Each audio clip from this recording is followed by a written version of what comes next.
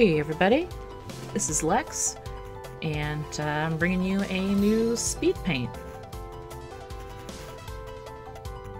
If you can't guess from the music, this one is going to be Sonic the Hedgehog themed. I adored Sonic the Hedgehog when I was a kid.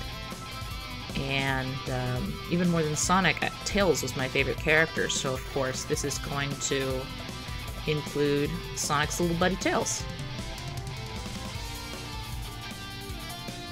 So I'm starting with a sketch, and I'm doing the characters and the background, since this is kind of an involved background for me, on different layers and in different colors, so I can see them, tell them apart real easy when I'm doing like editing and then eventually inking.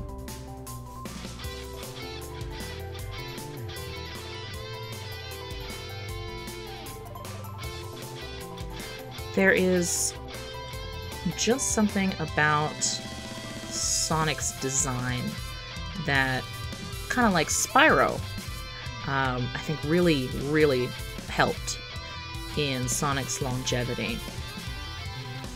Like, even through, you know, some less than stellar games that came out, the Sonic fan base still remains very devoted. You know, franchises should be lucky to have fan bases as incredibly devoted as Sonic. So, through ups and downs, still manages it. Oh, and if you haven't checked him out, the Sonic Twitter feed is hilarious. Definitely worth a look.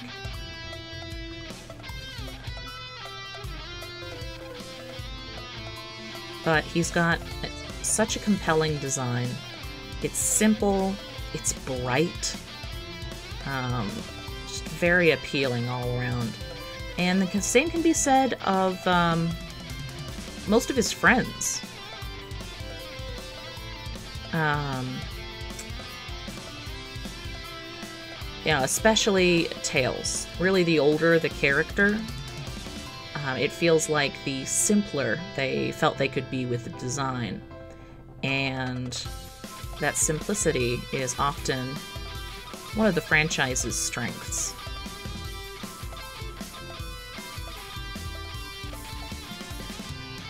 So you can see I'm starting to do the line work here.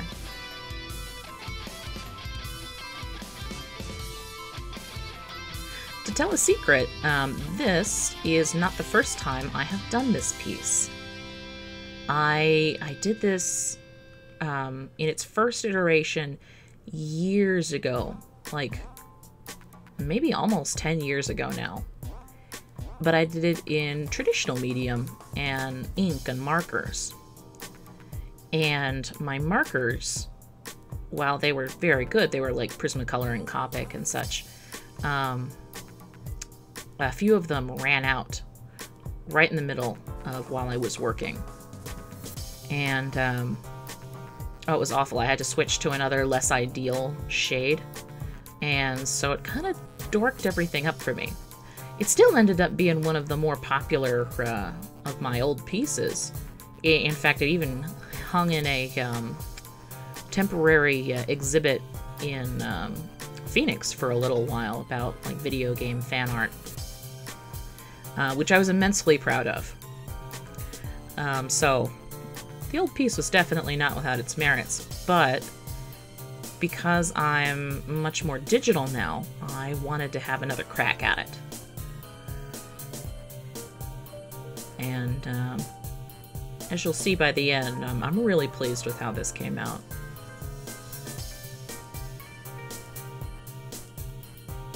Another thing about the franchise that I adore is the music. Like, it's almost always spot on. Really high energy. The music doesn't often sound exactly the same. Like, even the butt rock stuff is fun.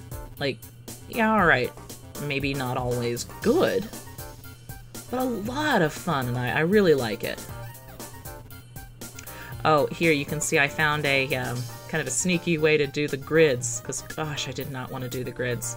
I have a grid brush in Procreate, and then once I applied where I wanted it, I just warped it so that it would look right on the area, and that made it so much easier. Like I said, so much of digital art is figuring out good ways of saving time and effort. So I'll definitely be remembering that brush again in the future. And then I just erase where I don't want the grid to be.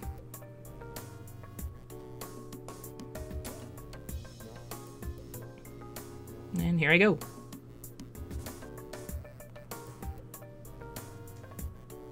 The background was doing something kind of weird, so I was trying to fix it there.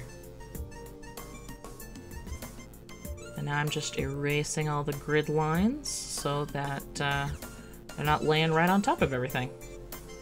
And that was so much faster than having to make all of those grid lines by hand.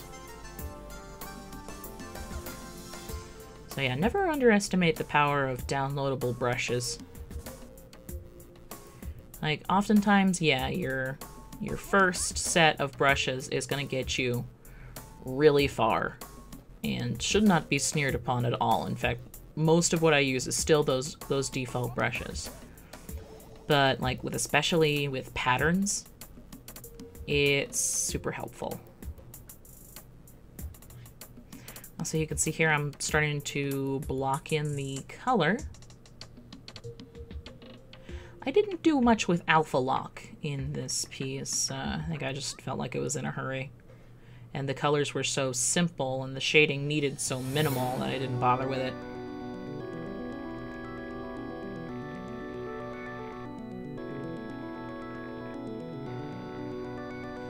So yeah, I just used the paint bucket tool for a lot of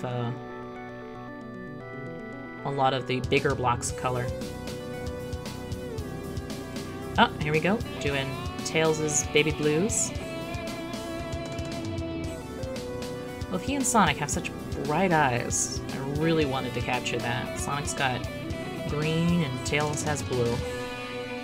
But I put a little green into Tails' eyes to really get them to plop, like pop.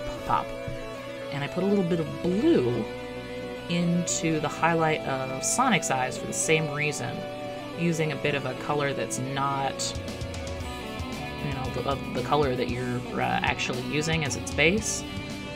Can be a good shading technique. Well, I'm starting to color the grid here. And all of this is sitting over that sky layer, so you can see where the clouds kind of go behind things.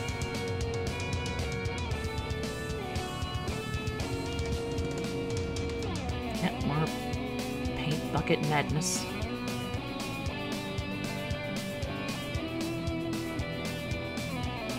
You know, it's not just Sonic and his good guy buddies that have amazing color palettes and designs too, but like Dr. Robotnik, and I've never gotten the hang of calling him Eggman, so forgive me. I'm showing my age, calling him Dr. Robotnik. But I think he was actually the first character that was designed for Sonic. It was actually designed for a different game that never got created, and it was just sort of him in some pajamas. He was supposed to be a protagonist, not a villain. But they liked the character design so much that they recycled it into the bad guy for their next big hit, which is Sonic the Hedgehog. And the rest is history. His design and color palette has remained. Definitely some changes, but mostly they're pretty minor. It just sort of looks like he's changed clothes, whereas, you know, Sonic and Tails and his friends, they're like physically different than they were in their first iterations. Which is fine. You can kind of see this is the Sonic Adventure version of them here.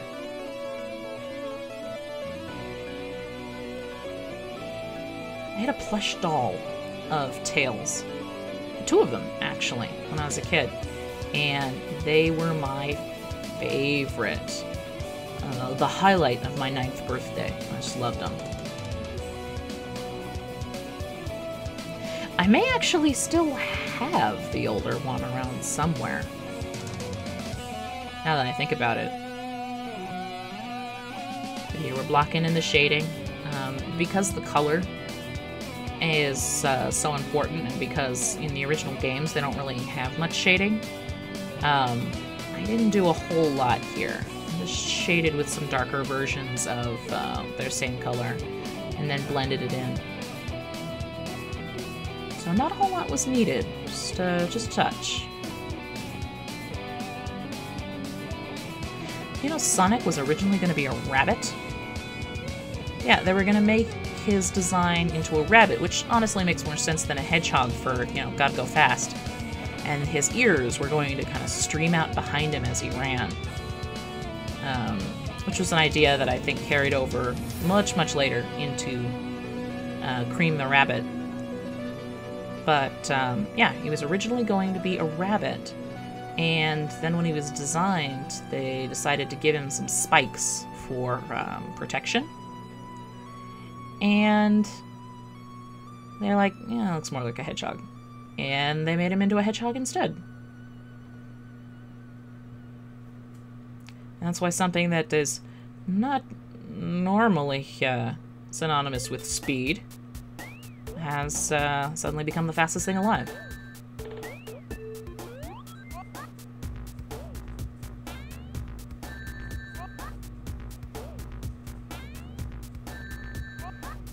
Starting to do like the gold shading and texturing on the rings. I've always loved the rings. They're so fun to look at. They're shiny and sparkly. They always have been.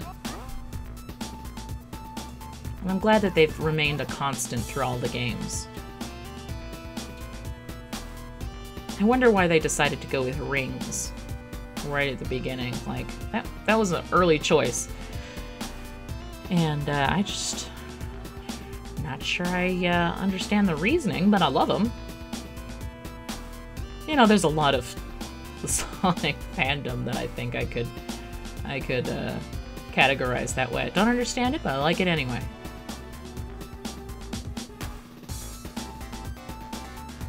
So I did some shading. I was stupid and didn't do the background on a different layer here, so I had to kind of work with what I had. So I did some shading on the background to get it to kind of fall back a little by turning it darker, which means I had to erase it over everything in the foreground and get it to look a little more smooth. As you can see, we're starting in on the final shading on things in like the background.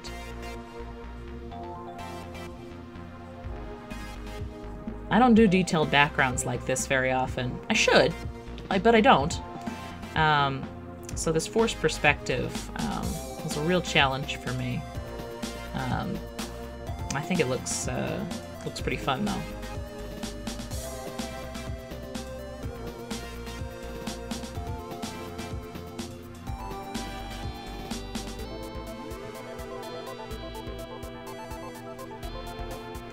You know what? I don't care who knows. I think Tails is one of just the cutest characters in all of fiction. You can't change my mind.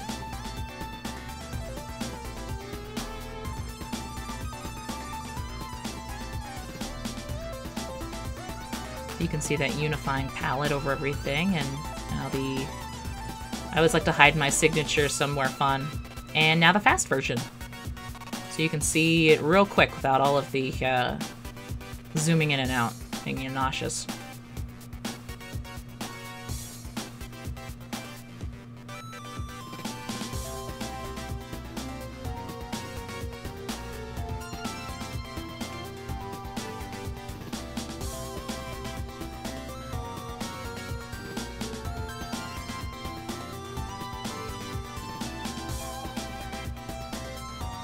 I had so much fun revisiting this piece.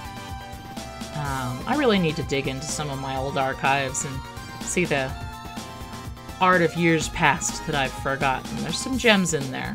Not a lot, but a couple. Enough to warrant looking. This was one of them.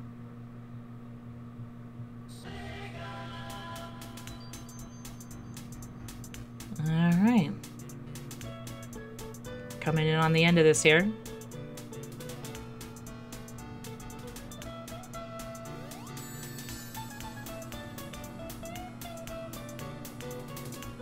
And there we go. Thank you for coming along with me on this journey. I love making these. I'm going to keep it up. See you next time.